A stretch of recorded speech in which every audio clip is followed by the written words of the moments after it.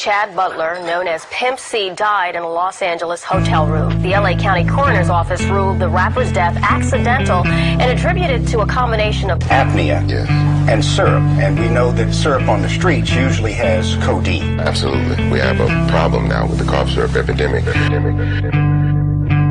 He rolled up, asked him what he was sipping on. Said, lean. You wanna hit it, dog? That's the same stuff Weezy's sipping, huh? And tons of other rappers that be spitting hard. Yep, he had 5 up bone. Then when I passed him that styrofoam, the Easter pink heard it rhyme before I finally got to see what all the hype was on. And then he took a sip, sitting in the Lincoln, thinking he was pippin' as he listened to the system. Little did he know that it was just as addictive as bass. Not the kind of hit from the kick drum. Hot box, let the bass bump. Take it to the face, gulp. Months later, the use went up, and every blunt was accompanied by the pink stuff. But goddamn, he loved that feeling. Purple rain coated in the throat, just so healing. Medicine alleviate the sickness, liquid to fix him. It comes with the cost. Wake up, cold sweat, scratching, itching, trying to escape the skin that barely fit him. Gone, get another bottle just to get a couple swallows. Headed towards the bottom, couldn't get off it. Didn't even think he had a problem, though he couldn't sleep without getting nauseous. Room spinning, thinking he might have sipped just a little bit too much of that cough syrup.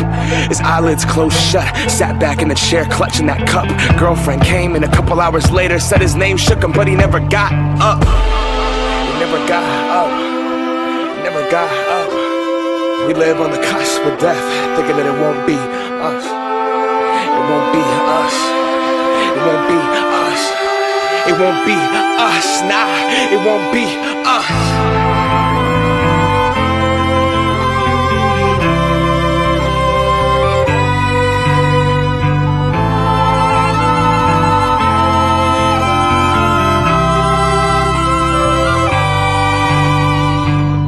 He just wanted to act like them. He just wanted to rap like him. Us as rappers underestimate the power and the effects that we have on these kids.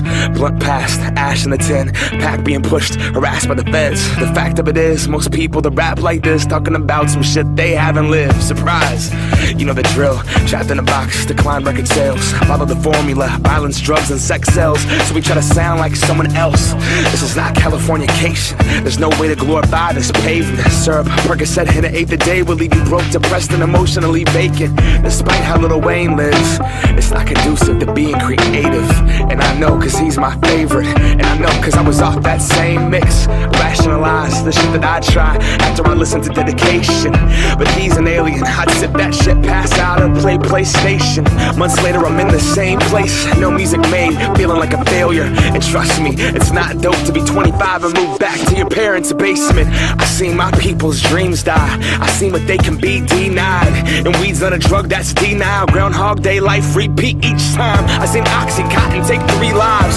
I grew up with them, we used to cheap dimes. I seen cocaine bring out the demons inside. Cheating in line, friendship cease, no peace in the mind. Stealing and take anything to fix the pieces inside. Broken, hopeless, headed nowhere, only motivation for what the dealer's supplying. That rush, that drug, that dope, those pills, that crumb, that roach.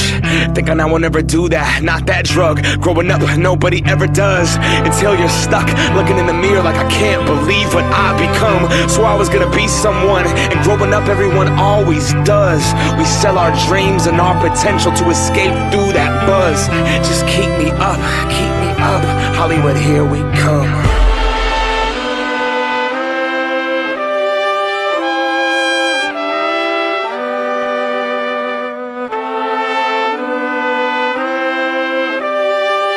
You can tend to go a little too far with some of these things. They have very strong addictive qualities, pills and syrups and whatnot. So Is it changing the music?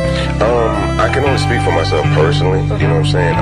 We had been toning down the content of certain things in the music lately. My new album, of course, probably won't have any references to cough syrup in it, but it's a little bit more than the music. I think it's going to start affecting the personal lives of a lot of artists and people.